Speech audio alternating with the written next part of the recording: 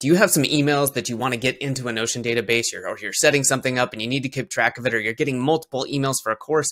You don't want to have to go back into your email and take care of them later. Well, I was in the same situation and I did a little bit of research, came up with something that worked for me, and found a bunch of other stuff that might actually work better for you in your particular use case.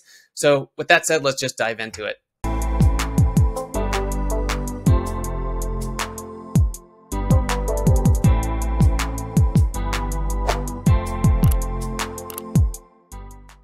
So recently what had happened, I was going through in the email-based course, and fantastic, great content, but it comprised of something like 20 emails, and I wanted to eventually have it all in one spot so I could quickly go back through it instead of like going back, reading one email, looking for the one thing.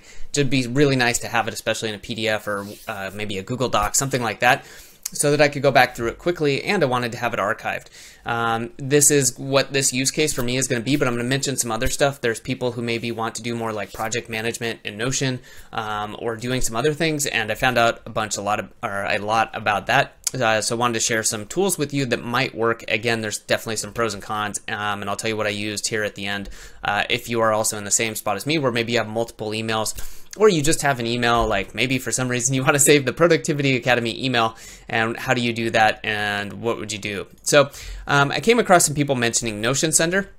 This looks like a fantastic tool. You can find it at notionsender.com. The problem for me was I think it's like $8 or $10 a month, and it's meant for more heavy usage. I'm not saying $8 or $10 is good or bad. It is what it is. If you want to use it, go and check it out. But for like a one-time use, it wasn't what I was looking for. I do want to point this out though for people who maybe have like a really heavy use case for this, because this might be the way to do it. You know, you can use, like they're saying, transforming your Notion database into an email hub. Again, maybe if you're doing some really advanced project management stuff like that in Notion, this might be for you. Not really what I needed it for, but again, looks like a pretty well-developed tool. I've seen a lot of people mentioning it, so something to check out, again, if you're looking for kind of into and out of Notion.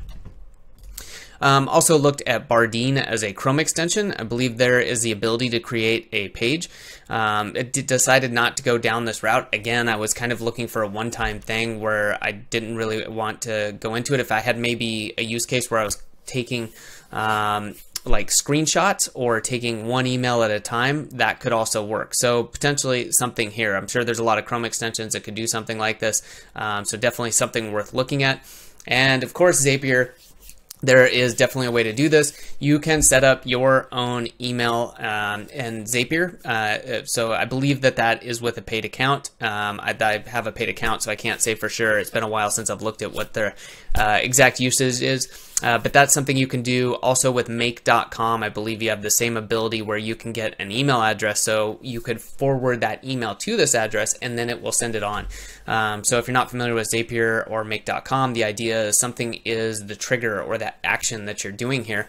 And the trigger in this case would be when you send in an email to that specific email address that you set up, then it goes on and does something else, which you define here. In this case, it would say create a database item in Notion. So obviously you need to have a database. You would need to have that all connected, but that's kind of handy. So maybe if you wanted to have like an email inbox of sorts for some reason, again, this would work. But for me and a single use case, this was a little over the top and not something I wanted to put the time or effort into. I have used this in some other videos. I'll put a link up for that.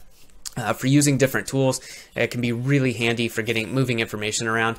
I believe I've used it with the Remarkable 2 and a couple other tools. But a handy feature, something to keep in mind when you really need this. But for what I ended up doing was just going to, I love PDF. So I do love PDF. I love PDF.com is a great site. Tons of great tools.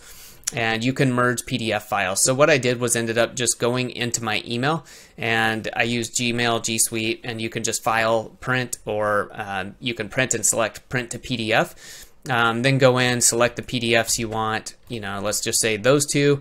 You can select how you want the order to be. You click on merge and you get it, and you just can download it right away. Then I had one big file. Then I was able to upload it where I needed it. I'm not going to save that for now, and I ended up using that. So in my case, it was a pretty large file, so I believe I went ahead and uploaded it to Notion, but another idea that's probably better for long-term and what I'll end up doing with this once I have everything from the course in there is move it into somewhere like Google Drive or Dropbox and add a link to that, just as more of a long-term storage is how I like to arrange things. A lot of bulk storage, big items, once we're, I think one of the PDFs was like 100 megabytes, so having that somewhere else meant for long-term storage I think would work better. But hopefully this helps you out as far as some ideas on how to do this. Again, for the single use case here, like I did, I really think that, it's worth the time. It's kind of annoying to go out and print the emails to file, to PDF, and then merge them, but it really did just take a few minutes, and for one-time thing, I think it makes sense. Whereas if you have some ongoing project management, you have an ongoing need, maybe you're using Notion as kind of your, again, project management system, then one of these other tools or automations might be worth the time to set up and invest in. So hopefully this helps you with your email and Notion. If you have any questions or comments about it, just leave it in the comments below.